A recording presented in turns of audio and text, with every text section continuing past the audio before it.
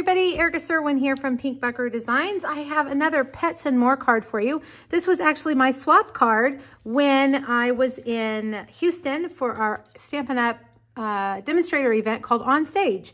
I made only about 25, and I am proud to say I gave almost all of them away. I tend to hoard my swaps when I go to these places. I don't know why, but I make them to give them away. I know many of you have done that too.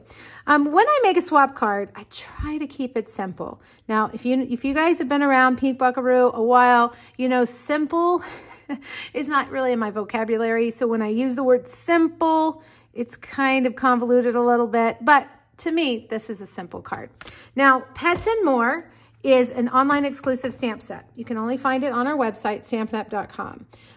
The fun thing about this stamp set, and we have a couple others like these in our catalogs, they're called reversible.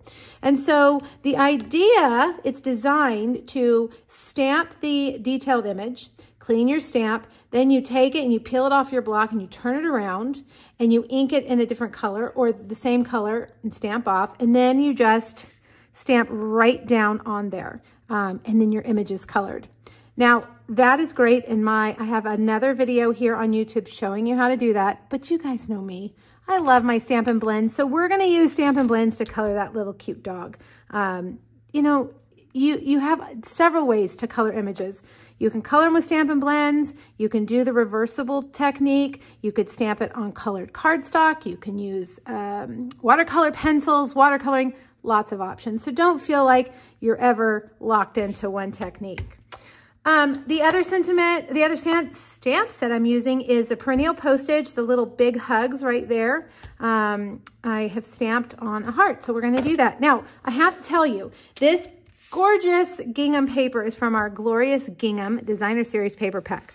Unfortunately, because I made swaps, I don't have any of the blueberry bushel left. So I thought, hey, let's make it in Pretty Peacock. I think it'll be just as pretty. Okay, let's make our little dog first. We're gonna stamp him in Memento Black, just on basic white. Okay. And we're going to use our Stampin' Blends. I'm going to start with Light Pecan Pie. And I kind of liked keeping the middle of his face white. My dog, well, one of my dogs, her name's Pepper, and she has a half black, half white face. So I tend to color my dogs in a similar fashion. So we're going to leave that middle part white, like she has a white muzzle. All right, so I'm just going to use my blends to color. I'm going to come down here. You know what? I think I'm going to do a little bit different than my sample. I'm going to come down here. I'm not going to color the rest of her face. Can you guys see? I kind of went under her chin there. And now that I'm looking at it, I'm like, you know what? I think I'm going to leave all of that white. I probably should have done that to begin with. All right, so color. By the way, I am using the bullet tip on my marker. There is a brush tip also that you could use. I just find I have much better control when I use the bullet tip. All right, now I'm gonna take my dark and I'm gonna add in some shadow. There would be shadow behind her front legs like that. There would be shadow up here, maybe around and under her little spots. I think I'm gonna color those spots in dark so we have some contrast. And then I'm just gonna take a little bit of dark and kind of go around her ears a little bit, just to add, again, a little more contrast. Now, with those shadowing, you can take your light and just blend it out so that it's not such a hard line. All right, I think that is good. Now, the other thing, you know what, let's do, I don't know if her toenails should stay white, but I don't like them white, so we're just gonna color them the same color. Now there's some little accessory images in this set, one of them being the little dog bowl. So we're gonna stamp that in Pumpkin Pie. I didn't do a very good job. Let's try that again. There we go. Well, I don't know. It looks like my stamp needs to be cleaned. Third time's a charm. Well, I don't know, guys. We're gonna just have to go with it because I don't have my stamp cleaner here. It looks like I got a little bit of ink up in that inside part of the bowl. All right, so we're gonna cut around. There's no dies for these images.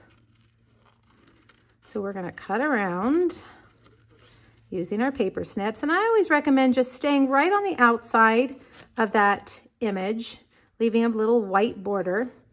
You also want to do what I just did, cut away the extra cardstock because it does kind of get in your way. I'm going to go around and around, just leaving that little bit of a white border. You want to leave the black line that the artist has drawn completely intact. You don't want to, you know, sometimes when you cut, you get like a little gouge out of it, and you don't want to do that. Let's see. I think we'll go with this one. Out of the three, none of them, I didn't stamp any of them very well. I really needed my chamois, but we'll go with the lesser of the messed up three. Okay, so we've got that. Now, while I have ink out, let's use pecan pie. And typically I recommend that you stamp first, cut second, but for the sake of the video, we're gonna see if I can get hey, look at that. All right, I made up for my not so perfect stamping there by getting that right in the lines. It is much easier if you stamp on your cardstock, then cut it out with the die. Okay, I have a piece of Pretty Peacock, and I have the second largest stylish shaped circle. We're gonna cut a circle in the top third of it, I guess, the top 2/3 of it. Make sure you're even on both sides. And we're gonna run that through. And then we're gonna emboss it with one of our basics embossing folders. Let's see, where did I put it? Right here. This is actually a 3-pack of embossing folders. It's a great starter pack if you haven't started embossing, or if you're an old veteran like me and you just love basic patterns, it's a great embossing set. So I'm gonna take this and I'm gonna put, you have to think about the dots. Do you want the dots popped up or popped down? Because this piece really is reversible, it doesn't matter. But if you put the Stampin' Up! Logo on the top, the dots will be popped up on that side.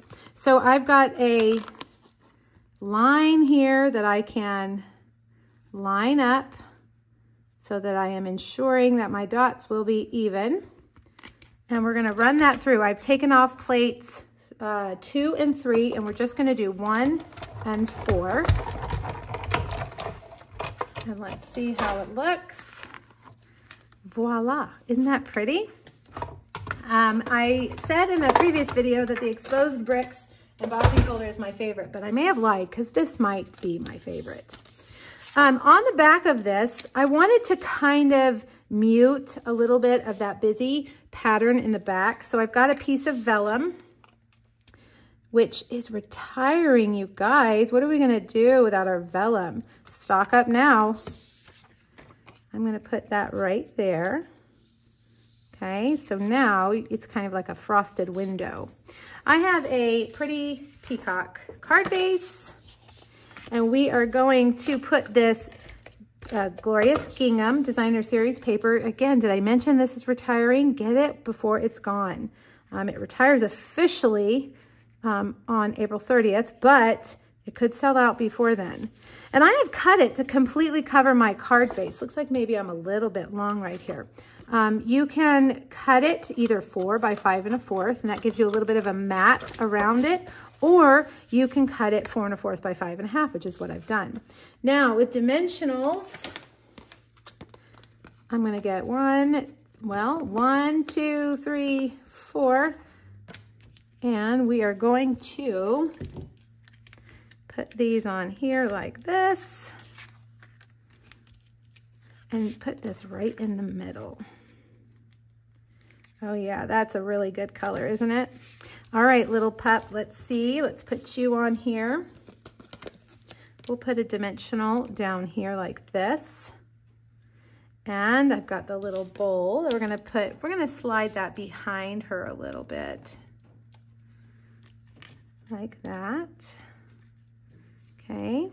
And now our sentiment, we're gonna put up in the opposite corner, kind of balance it out. Right there. And now let's embellish. Now I saw one of the lovely stampers that I follow used these metallic, hold on, let me tell you the correct answer, the Neutrals adhesive back sequins to put the little like a little tag, and I thought that's so cute. So instead of coloring it, I'm gonna put a sequin right there. And then I'm gonna take these cork rounds, which I love these, and they too are retiring at the end of April. And I'm gonna just kind of put a couple there. And then last but not least, we need our linen thread, which I left over here on the previous video's tray, but I can just grab it. And snip, snip, a little glue dot, and we are good to go. Now, think about the sentiment, big hugs. This could go for anything. You could also just change it to a hello or thinking of you. It could just really be anything. Now, see how I tucked that behind the heart? That's kind of fun. And we'll cut those off. Okay, now what do you guys think? Ooh, that's a tough choice. Blueberry bushel or pretty peacock? I don't know. I like them both. All right, make sure you jump over to my blog. There's a free PDF there for you that has the supply list, the measurements, and 2 other Pets and More cards.